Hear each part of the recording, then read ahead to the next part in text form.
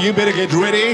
2022, the year of God's orchestrated divine breakthrough for your life. When the day of Pentecost had fully come, God's perfect timing, they were all with one accord in one place. And suddenly there came a sound from heaven as of a rushing mighty wind.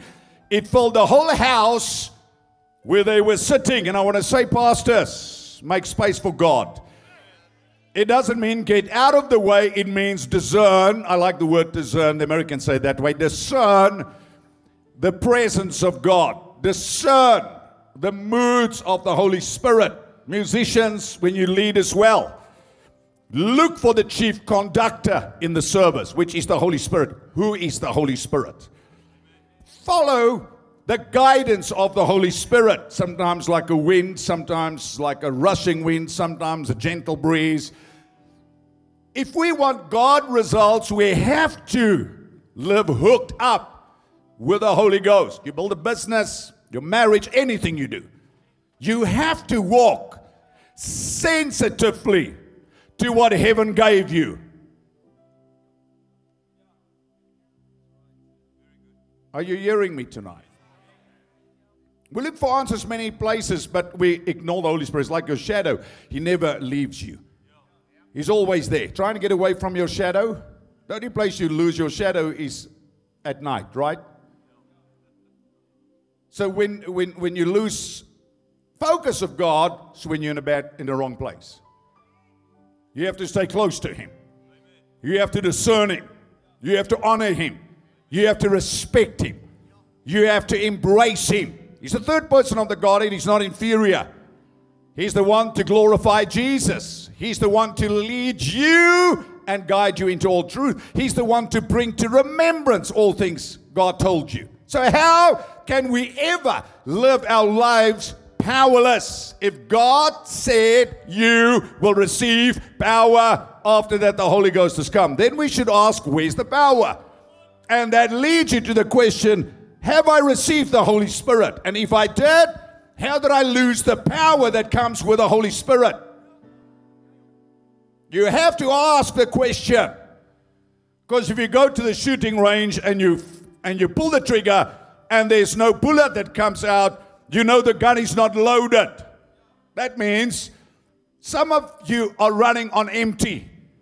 Some of you are not in the Word the way that you should be in the Word. And I don't mean to say this legalistically, but if you do bodybuilding like some of you do, some of you do these weird diets that you eat once a day or twice a day, I don't know what you call that diet. Some of you eat 5 times a day, 6 times a day, but you all eat except if you fast and pray. But some of you are on a permanent spiritual diet. You never read the Bible. You never pray in tongues. No wonder your spirit is weak and you don't know what the next step is to take. If we go to Ethiopia and we see those children with the big bellies suffering from malnutrition, if you could see on the spirit realm, many Christians look exactly the same. They are suffering from malnutrition because they never spend time reading, studying, and confessing the Word of God. I want to make this clear that the Bible is not just written for pastors and for preachers. The Bible is written for every believer. Man shall not live by bread alone, but by every word that proceeds from the mouth of God. 1 Peter 2 verse 2, the Bible says, as newborn babies, desire the sincere milk of the Word that you may grow thereby. So the Word of God has to be a priority in your life, because every decision you make has to be filtered through the Word of God. Are you listening to me today? Not through the filter of your culture, not through the filter of your family's opinions. The Bible says in Matthew chapter 13, when he talks to the Pharisees, and he says, you hold on to your tradition, and through that you neutralize the power of God's Word. So your tradition, your culture, your beliefs can neutralize, make the power of God's Word void in your life. So God's Word has to have preeminence in your life.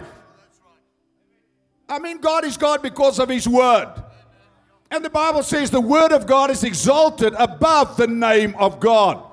God himself submits to his word. If you're going to live a successful life, we have to get back to basics. And basics is you have to get back to your foundation. And your foundation, Jesus is the rock, he's the chief cornerstone. But the foundation we lay is through the apostles and prophets. I do understand that Ephesians chapter 2. But no other foundation can be laid than that which is or who is Jesus Christ. We build on that foundation, line upon line, precept upon precept. We build the word of God so that when the storms come, the winds blow, the rains descend, the house will stand, because the man hears the word, the man does the word of God. If you are wordless, listen, you are powerless. If you are wordless, you are faithless, because Romans 10 verse 7, it says, so then faith cometh by hearing, hearing by the word of God. Hebrews 11 verse 6, the Bible says, but without faith it is impossible to please God, for he that comes to God must believe that he is, and that he is a rewarder of those who diligently seek him. So you are not going to live a strong, overcoming, victorious life without the word of God as primary focus in your life. Listen. So your attention to God's word. Proverbs says, my son, give attention to my word. Incline your ear to my sayings. So the extent that you keep God's word place in your life shows your commitment to see God's plan unfold in your life. Because we want easy. And this journey is we walk by faith. We please God by faith. We overcome by faith. Romans 14:23 says, anything not of faith is sin. Faith is not a move. Faith is the way we live. We walk by faith and not by sight. We please God by faith. 1 John 5 verse 4, the Bible says, this is the victory that overcometh the world, even our faith. Who is he who believes? He that believes that Jesus is the Son of God. So that's where it starts. Your sentiment doesn't cause you to overcome. Your political viewpoint does not cause you to overcome. God does not watch over your opinion. He watches over his word to perform it. God prospers his word in your life. If his word is not in your mouth, as I said this morning, there is nothing God can work with, and there's nothing the angels of God can work with. So when the Holy Spirit touches you, I said it this morning, he does two things. What? He gets a hold of your tongue. He gives you vision. And he gets a hold of your tongue. He gets negativity out of your tongue. He changes your conversation. You're not going to see with the greatness of God if you have a negative conversation. You have to line up your conversation with God. You have to come into agreement with God. God's not going to come into agreement with you, because God is. You never were, but God has been since the beginning of time. He is the great I am. So you have to align yourself with God, and that means you have to align yourself with the Word of God, and you have to come in full agreement with God if you want to see God fulfill his word in your life. You cannot be in partial agreement, 50% agreement. I said it in Johannesburg this morning. That would be like marrying a wife and saying, well, I marry you, but I'm committed to you 50%. I'm sure she's going to look at you and say, oh, what about the other 50%? You can't follow God 50%. You can't be in agreement with God 50%. You cannot say, okay, God, I'm committed to you, but I also am committed to my ancestral worship. Sorry, Jack, choose. Like Elijah said, how long will you hold between two opinions? If God is God, follow him. If not, then follow Baal. But you are not going to get God to change. He says, I am the Lord God, I change not. You are not going to get God to be moved. You have to move. You have to change. You have to come in agreement. You have to align yourself with God and with God's word, my buddy.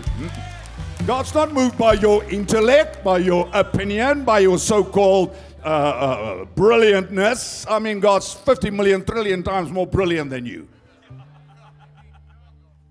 And you use 7% of your brain, so give us a heavenly break. You're not that smart. You may be educated, but when you open your mouth, we hear you're not that smart. Because you make light of God's word. God and his word is one. So you have to decide where God's word fits into your life. Is it part of your belief or is it your belief?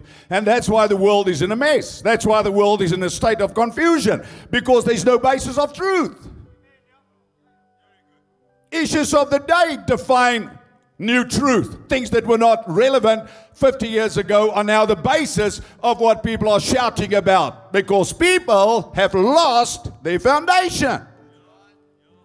They've moved away from God. In the beginning, God created in the heavens and the earth. Then God said, let us, God, Father, Son, and Holy Ghost, Elohim, make man in our own image, after our own likeness. So when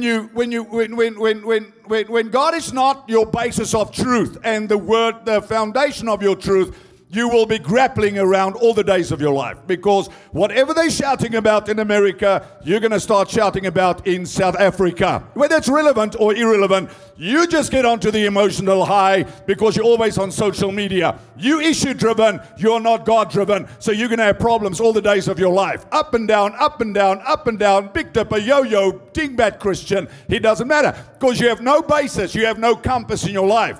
And my friend, if you are going to respect Jesus Christ, you have to respect His Word. Listen, it's very basic, I understand. But God cannot lead us outside of His Word. And God cannot lead us apart from His Word. God cannot ignore His Word, because we will not walk in agreement with His Word.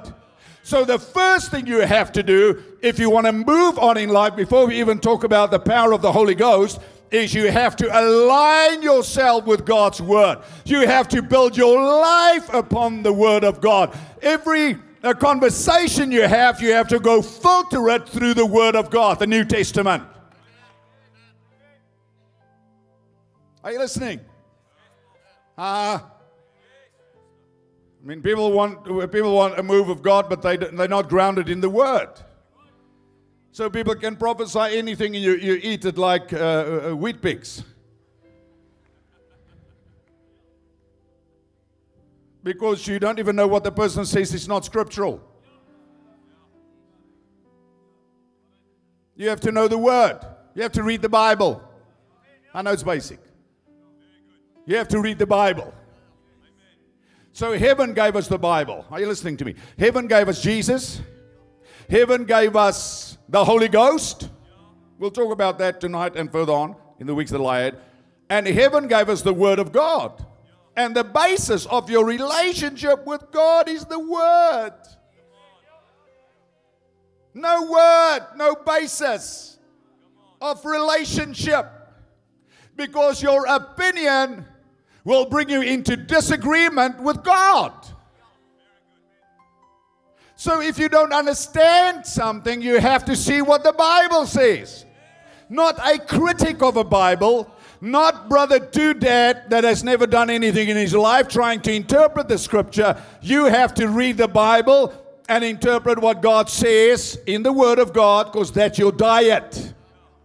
So I'll say it again. If we could see spiritually, I'm sad to say it, that many people, the balcony is empty, so let me pick that and the empty chair next to you. Many of you spiritually would look like those starving kids in Ethiopia, because you are spiritually starved. Because you hardly ever go to church, you hardly ever go to a home cell, you hardly ever read your Bible, and you think you are going to live a victorious life. It's not going to work. You cannot take an underfed Ethiopian child and put him in a battle and expect him to defeat the Russian soldiers with the latest technology. It's not going to work. You have to feed him, strengthen him, feed him, strengthen him, get his muscles to work, feed him, strengthening, get his muscles to work, teach him about the war, and then you send him to the front lines. That's why many people, their faith is not working, because they have no substance for faith.